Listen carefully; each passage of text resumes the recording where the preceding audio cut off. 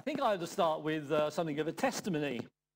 You don't know me very well, and it will do no harm at all for me to remember how it all began. My parents started to take me to Worle Baptist Church, just down the road from where we lived, when I was about 5. Well, this was the early 1960s. My parents had married a few years previously and were part of that never had it so good generation. And I'm sure the little church was a bit old-fashioned, and to cut a long story short, they stopped going. But they kept sending me, and I joined the boys' brigade, and that meant every Wednesday evening and every Sunday Bible class, and my dad insisted that I kept on going along. One illustration of the gap between them and the church was, well, I remember when I was about 9 or 10, Dad got a new car. I'll always remember it. It was a Vauxhall Victor 2000.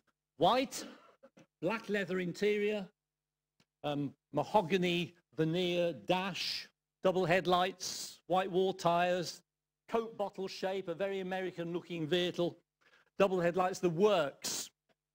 He was doing quite well at work at the time, and our lifestyle was, well, shall we say, as Harold Macmillan said, never had it so good.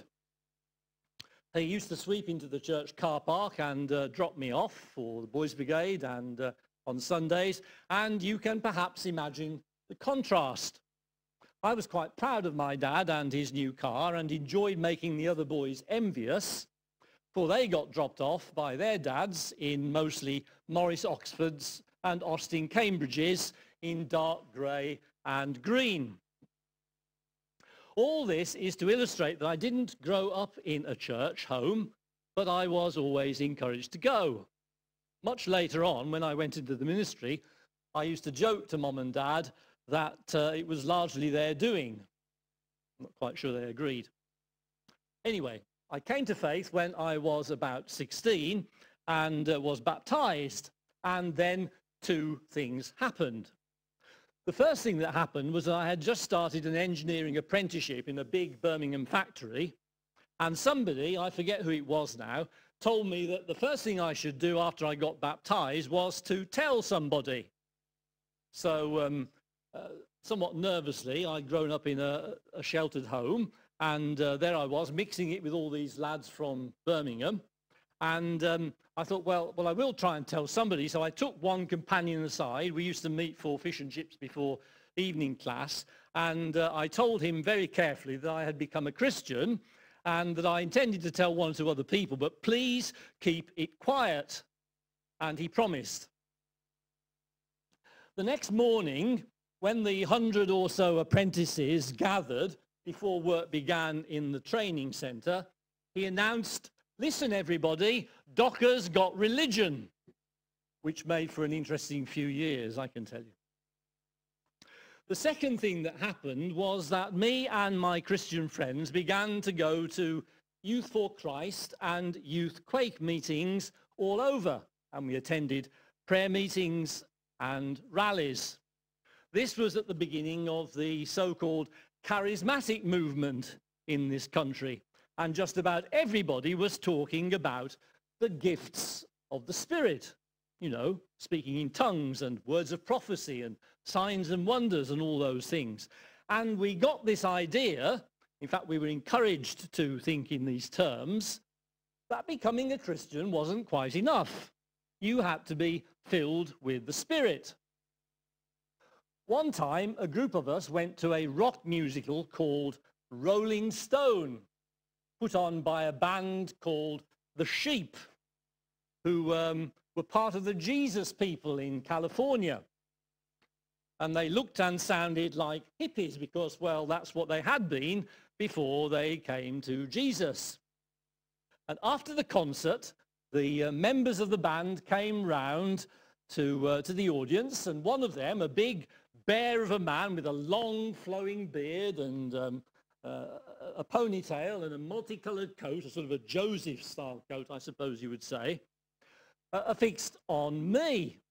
And he made a beeline for me, and he said, "Are you," and there I was in my straight trousers and my jacket and tie and my Mac and my shiny shoes, from a sheltered home. Just about as far from looking like a hippie as it was possible to get. And he came over to me and he said, "Are you a Christian?" And I replied, as I recall, with typical English reserve, "Well, yes, I think I am." I'm not trying to do the accent, said the bear of a man. Are you sure?" "Well, yes, I'm sure I am," I said, not feeling at all sure. "Yes," he said, "but are you filled with the Spirit?" I can't remember how it ended, but I do remember going round in agonies for weeks afterwards, wondering if I was really, fully, completely a Christian. One of the main signs that you were filled with the Spirit, we were told, was that you would speak in tongues, and we didn't. We went to prayer meetings and all sorts of things which promised that if we went, we would speak in tongues, but actually it didn't happen, as I recall. And the level of intensity faded away in time. But the best thing I remember was a church leader of some kind saying, "Well, I'm filled with the Spirit, but I leak." Anyway, I don't remember not once in those days anybody ever talking about the fruit of the Spirit. Comes of elevating experience above the word, I guess. But the fruit of the Spirit is love, joy, peace, patience, forbearance, kindness, goodness, faithfulness, gentleness, and self-control. Against such things there is no law. Nobody spoke about those things at all. If only they had. I remember the angst at not being able to speak in tongues. I remember a dear Christian lady in our church, great at welcoming people, lovely in every way, kind, always ready to help, going through agonies of doubt and guilt because she didn't speak in tongues. But I never remember anyone ever saying to her, "You must already be filled with the Spirit, because we can see the fruit of the Spirit at work in you." Fruit of the Spirit: love, joy, peace, patience, kindness, goodness, faithfulness, gentleness, self-control. Against such things there is no law. Against such things there is no law. No argument, really. When you see them, you know them, all overlapping and overflowing with joy, the very nature of God. Paul contrasts this fruit with the fruit of human nature: immorality, indecency, jealousy, anger, ambition, making enemies, etc., etc., etc.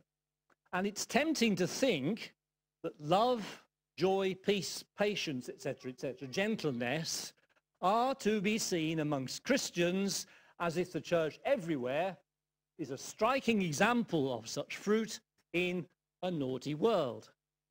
But don't forget, Paul warns the Galatians against drunkenness, orgies, jealousy, witchcraft. It's a technical argument.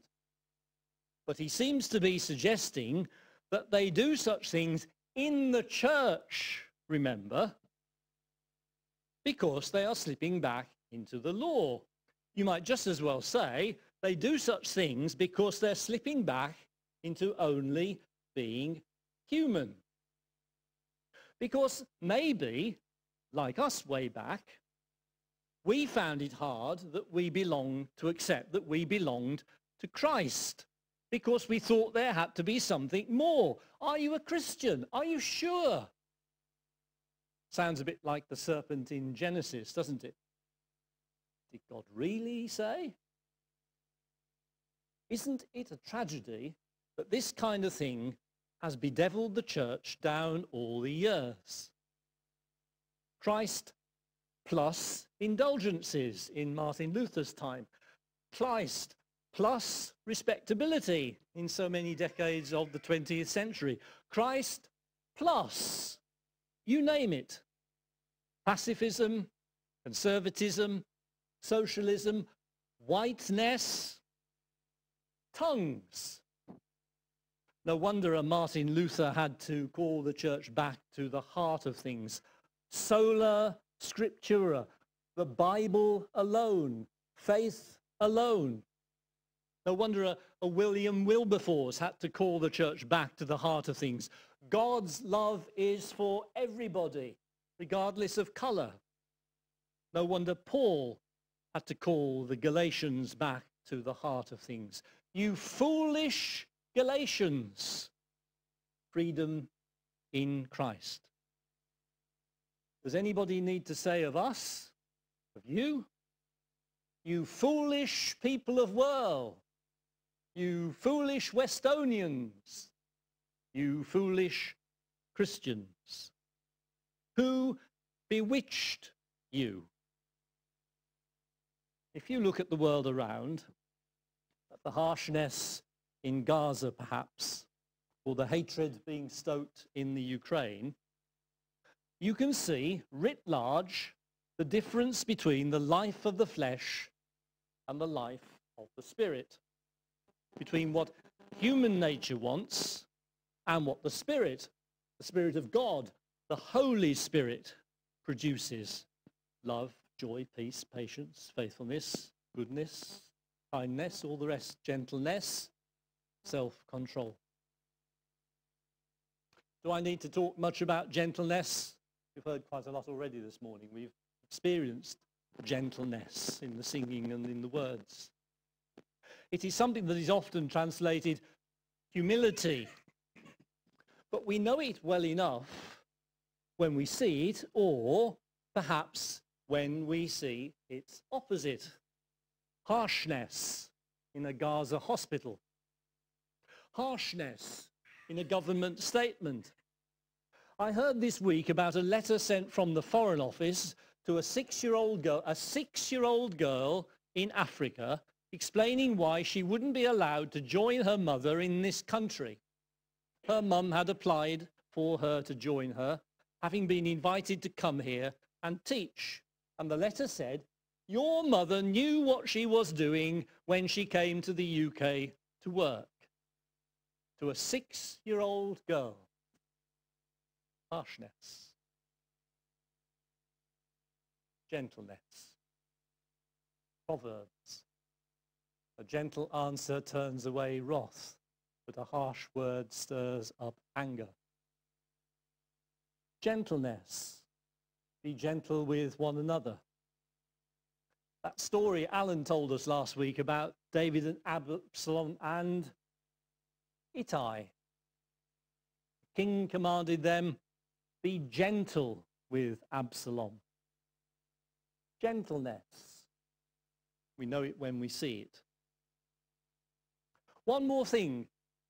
You know that song, Gentle Jesus, meek and mild, look upon the little child? A song that has been much mocked in recent years for giving a one-sided picture of Jesus, not acknowledging his toughness, not acknowledging the harsh words he had for his critics. But by golly, if Jesus hadn't been gentle with me, I might never have come to him in the first place. I might never have entered the ministry. With you, with all of us. We need God to be gentle with us, don't we? We're often our own worst enemy. The world sinks under the weight of self-condemnation, self-doubt, selfishness. And what happens? The more we condemn ourselves, the more we cast round for scapegoats. Those terrible homeless people, those horrible foreigners, those nasty asylum seekers. That, I think, is what the desire of the human nature amounts to. Never mind the sexual stuff. What about prejudice, hatred, warfare? Paul talks about this quite a lot. Envy, fits of rage, selfish ambitions, dissensions, party intrigues. Gentleness. Take my yoke upon you and learn from me, says Jesus, for I am gentle and humble in heart, and you will find rest for your souls.